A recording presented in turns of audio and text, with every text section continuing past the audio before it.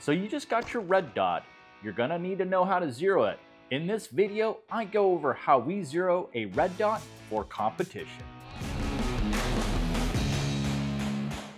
Now today, we're gonna zero two of the red dots I just received from Cyelee Optics. I'm gonna be mounting one on my Walther Q5, as well as the Shadow 2 Compact, which I'll be using in the Performance Carry Shootout, so you're gonna wanna check that out later. Now before we head to the range, there are some things we're gonna have to remember before we head out there. So the first thing is you're gonna need to secure your dot.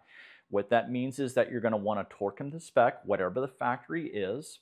The next thing is you're going to want to put a touch of blue Loctite on each of the screws that hold them down, both for the plate and the optic itself. And then if you have the opportunity, you're going to want to mark them on the back where the screw is in relation to the optic itself. So that way you know if the screw is coming loose, you can see it when they're not aligned. Now it's important to know what ammo you're going to use.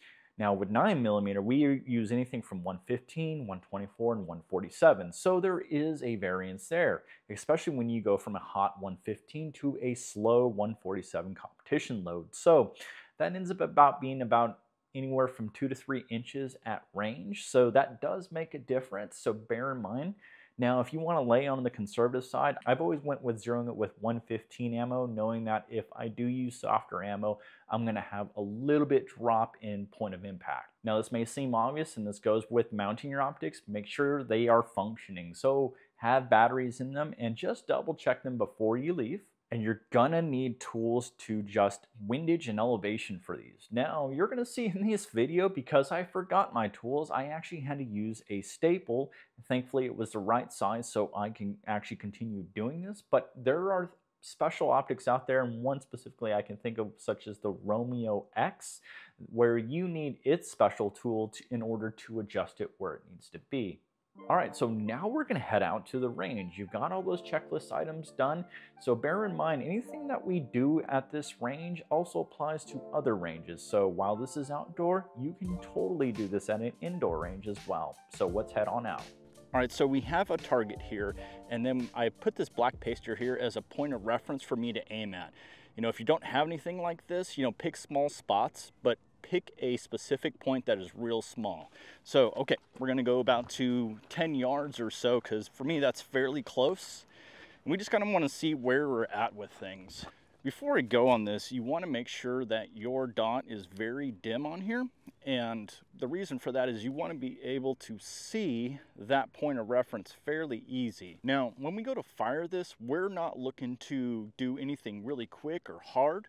We're looking to keep it smooth and precise. So I'm aiming at that dot and very subtly and let it up. Okay, that one's about left good 3-4 inches. Let's see if I can replicate that. Okay, all right, so that's acceptable for me, although that's just 2 shots here. Now, the reason why I only fire 2, because this is enough to tell me what I need, that I am way left. So this was my first shot. This is my second shot.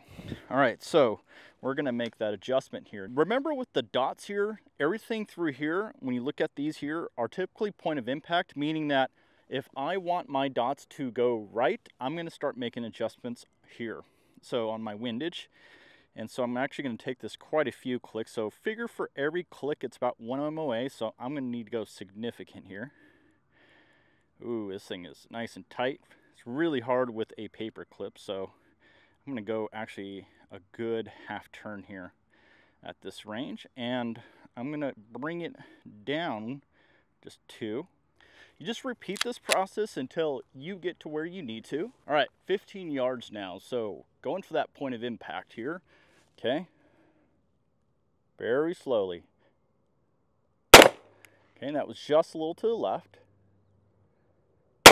Okay, not seeing it pop up on there like I'd like to, but that's part of zeroing it. Okay, so through 3 that time. Okay, so yeah, we're getting there. So 1, 2, and then a third one over here. So that was the one I called left, but we're getting there, as you could see.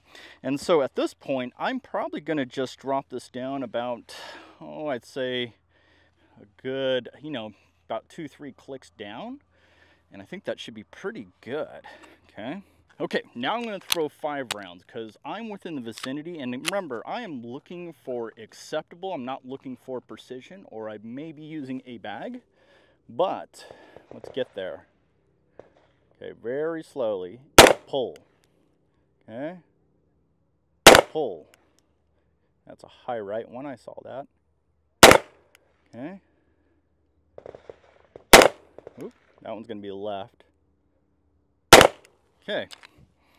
All right, so at about 15 yards, you can see that my group is starting to funnel up here. So I think I will drop it down one more click and I should be good to go.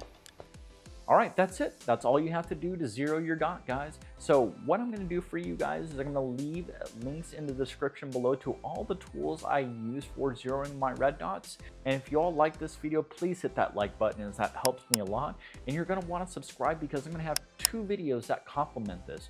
One is choosing a red dot for competition, and 2 is training with your new red dot for competition. So until then, guys, we will see you all at the range.